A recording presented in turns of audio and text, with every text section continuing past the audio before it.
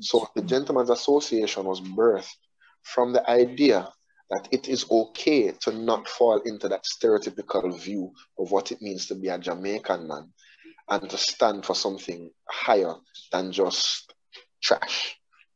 Preach. Wow.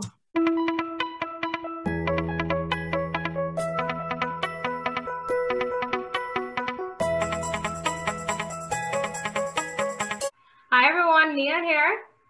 Hello everyone, it's Kaleo, and this is the second episode showcasing our new segment which highlights an initiative.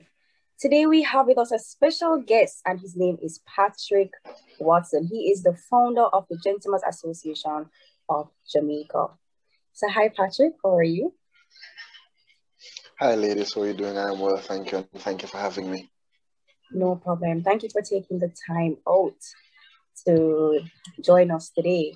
So Patrick, I know you have talked before multiple times, and I remember the first time meeting you when we were recording something for you, the YouTube channel, and I did not know that a gentleman's club existed. So please tell our viewers more about this gentleman's club. We are a male mentorship and volunteer organization. We focus our initiatives on trying to instill gentleman-like characteristics, qualities, values in young men. We have a target group or a focus group of ages 12 to 25. However, based on certain expectations and initiatives that will be coming up, we are looking to expand that age range to about ages 9 to 27. So the focus for us is trying to instill gentleman-like characteristics and qualities in the Jamaican populace, as we have said. So one of the things that we try to do is we try to understand what it means to be a gentleman in today's society and how best to exemplify those characteristics and those traits and those qualities. And we use various methods and techniques to try and instill these in young men, in our participants, in our programs, to our viewers. And in whatever way that we can try to make an impact, we try to do so. And I want to automatically start out by dispelling the rumor that just because we are called the Gentleman's Club, that it's a boys only thing. There is a strong belief within the entire executive and myself that you cannot truly be a gentleman without some amount of feminine influence in your life. Because one of the key characteristics of being a gentleman is emotional intelligence and awareness. Yes. So because of that, we believe that women are vital in all that we do and in everything that we do, and we want to treat them as equals and respect them as best as we can and keep them involved in all that we do. That's so lovely, Patrick. What inspired you to start this club? What inspired me to start the Gentlemen's Association? It was a myriad of things.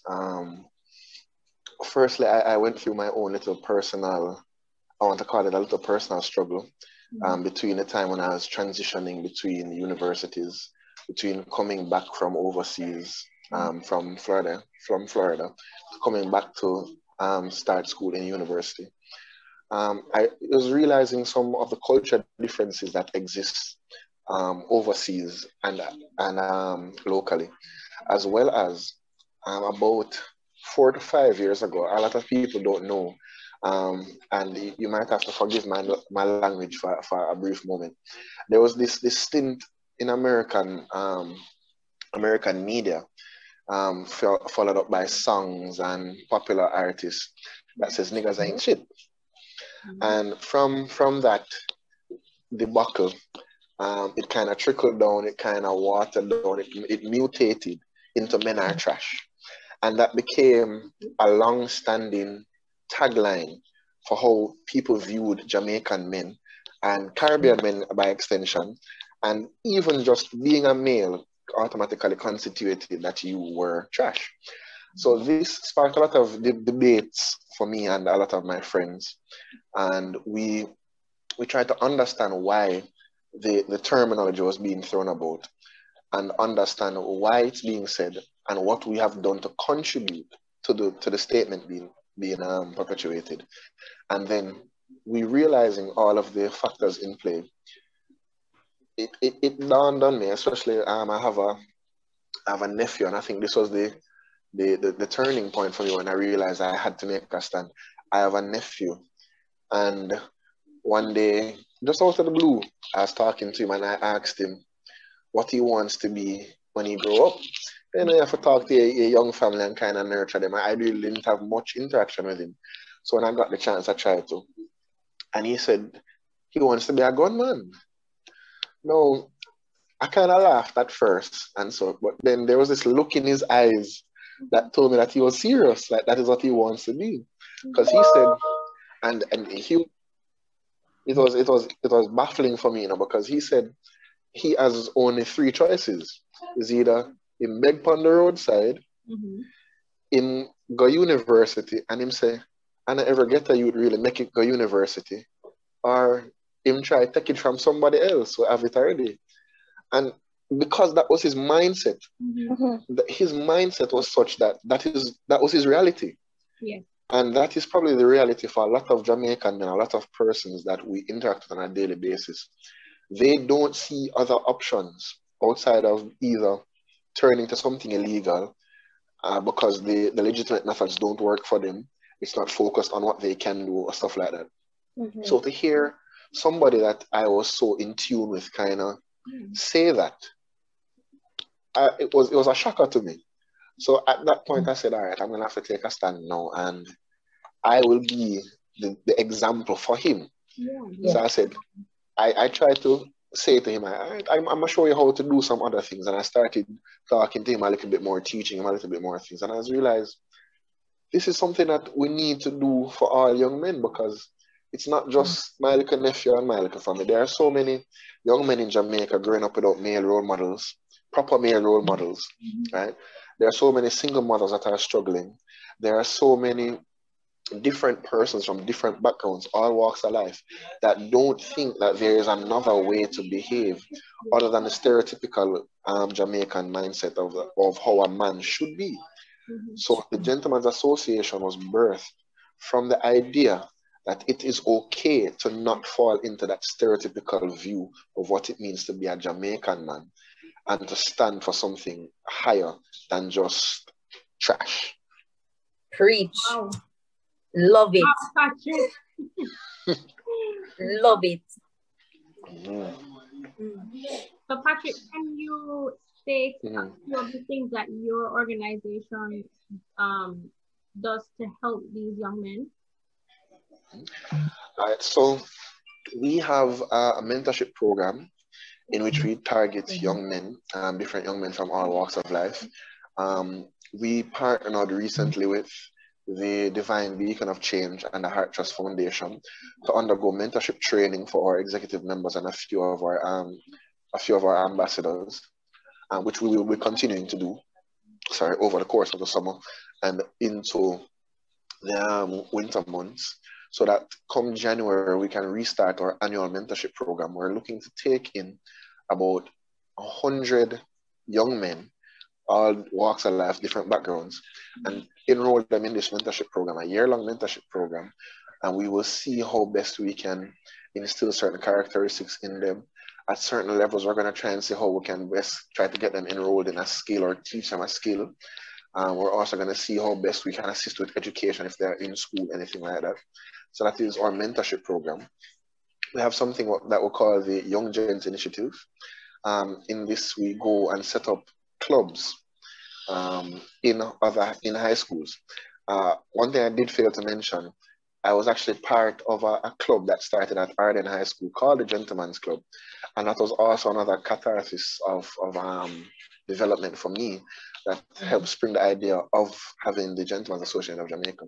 Currently, the Gentlemen's Club, GTM, only exists at Arden High School, but we are in talks with other high schools, traditional and non-traditional, to set up the club at their high school so that we can oversee some direct mentorship of these high school young men, so that we can kind of assist them with schoolwork again, just kind of impart lessons, impart wisdom, give them a free space to discuss and talk, because there is a common misconception and notion that men shouldn't talk about their feelings and should not have emotions and all of these things. So one of the things that we try to demolish is that idea that men are supposed to be macho And the meaning of mature is that you stand up strong and you don't show any emotion. And if you have an emotion, it's either you're happy or you're angry. So we try to dispel that rumor as well. So that is one of the things that we're doing as well. So it's a mentorship program, the Young Gents Initiative. As I say, we do a lot of volunteer work. We try to go to children's homes, boys' homes, donate what we can, do a little bit of homeless feedings as well. We try to do community projects, beautification projects.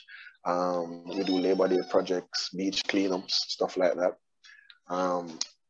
We have a running monthly Instagram series where we discuss topics. It's really any topic that comes up in the modern society that is relevant to gentlemen. We do segments on dating, love languages, do's and don'ts of a relationship, courting, what is the method of courting that you should do, is courting still relevant, dating, stuff like that. So there's a running monthly, I want to call it a series on Instagram that we do as well to kind of share our message and spread our message. We try to reach out to different organizations that will be doing different initiatives that focus on young men.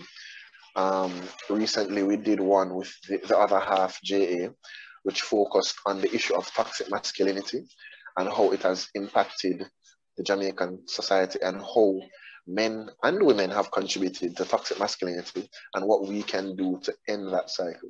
So these are just a few of the things that we have done previously and that we continue to do. For the upcoming year, we're planning to do a lot more. We're trying to get even more involved. We're trying to expand our reach and the amount of initiatives that we do for the year so that we can reach more persons, because we have a group of ambassadors that we work with as well that serve as both volunteers and mentors. And we try to have bi-weekly meetings with these ambassadors. And one of the criticisms that came up, a very valid criticism, is that sometimes we are caught preaching to the choir. So that the persons that we are speaking to now are those persons that are either like-minded or of a similar mindset to us. So we're trying to expand or reach those persons that really share those different views, that don't share our opinions on how men should be, how they should behave, act, believe, all those stuff. So in an attempt to do that, we're trying to expand our reach and some of the initiatives that we do. So that's a brief synopsis of what we do and some of the things that are to come. Okay, so I realized that you said that that a gentleman's club is not only for gentlemen alone, right? So women can join as well? Definitely, women can join. We take on women as members, whether it be as ambassadors or even executive members. Because as I said, we don't want to neglect the feminine influence in anything that we do. Because even as a strong man, you will need a strong woman in your life. That is just how it goes, and that's just how it works. So women can join up. We have no issue with that at all. As I said, it's just that we are trying to focus changing how young men are, because there is a internal belief that if you can change the mind of a man, you can change how he acts, how he believes, how he sees himself.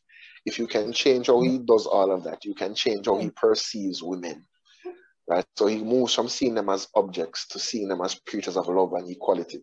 And if you can change how you treat a woman, you can then change how you look at relationships and family structure.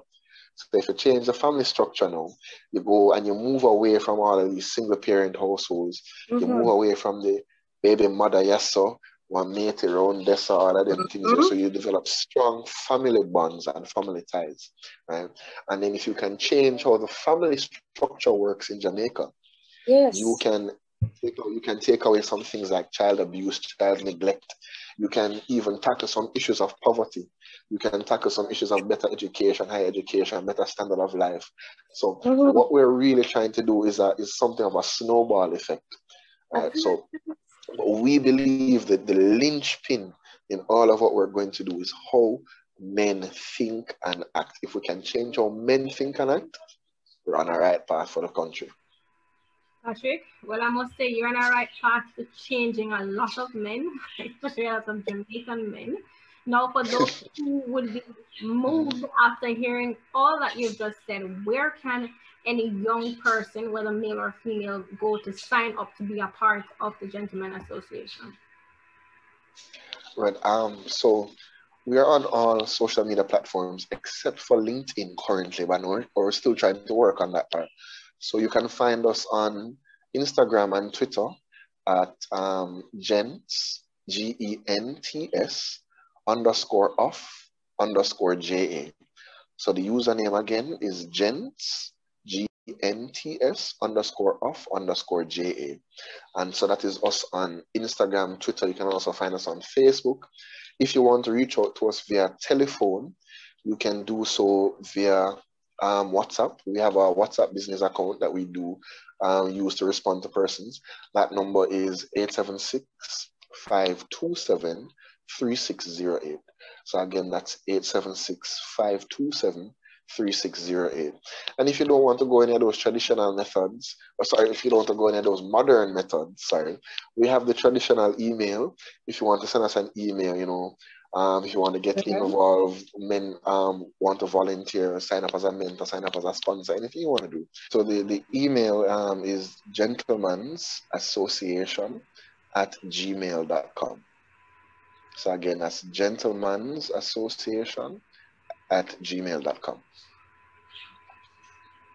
All right. Thank you so much. Oh, Patrick, in terms of persons who are looking to help out the initiative, who would like support, what are some of the things that you believe that you may be in need of? Maybe you have an upcoming project or something of that sort. How can persons immediately support? Well, we're always taking anything that can be donated to children's homes. We have 5 children's homes that we do regular visits to. So if you have anything for children under the age of 18, male and female, you can donate to us. You can just send us a message, let us know that you have something to donate, and we will arrange for pickup. If you wish to monetarily sponsor, we do accept sponsorships there, but we have to go through some official channels for that one. So we ask that you send us a message, tell us that you're interested in making a donation, and then our director of finance will reach out to you and he will get that process started, right? But if you want to make a monetary contribution in another way or outside of sponsorship, we do have some merchandise selling currently. We have some t-shirts that we are selling currently, or swag brand, and swag stands for She Wants a Gentleman, because she really does. She really does, right? You got a point there. Right. So we have some branded material that we are currently selling. We have shirts currently, but we will be coming up with some visors as well as some pop sockets. We're also gonna come out with some, oh my, what's this thing? AirPods cases. There we go. Sorry, some AirPods cases. Right, yeah, man. We're trying to give persons some options, you know, so that they can get more involved. We also partner with a company, a male clothing store, an online male clothing store called Outage. 20% of our sales from that company goes to us to help us with whatever initiatives, whatever projects that we have going and have doing. So they sell all sorts of male accessories and clothing. They sell shirts, t-shirts, ties, wallets, socks, tie pins. They should be getting some polo shirts and some other items. They have vanity pouches, little pouches that you see people carry just by itself and so. Right, and they have sling bags as well. Very cheap, very affordable. So we partner with them as well. So as I said, 20% of their proceeds come to helping us. So if you don't want to make a direct donation, you can go to that page. They're on Instagram as well. Outage is OUTTAGGE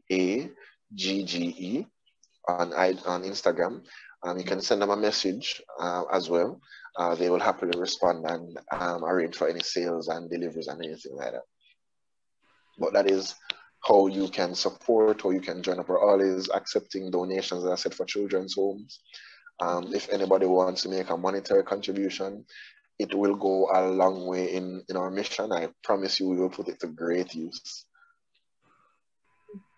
Patrick, you really started a great thing, and I do encourage you to continue to encourage other young boys out there, young adults, and don't stop.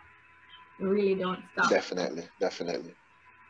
So I want to thank you for sharing with us today, and I want to ask anyone who's watching this video today to please support GAJ and also to join, whether you're a male or a female, both genders are welcome.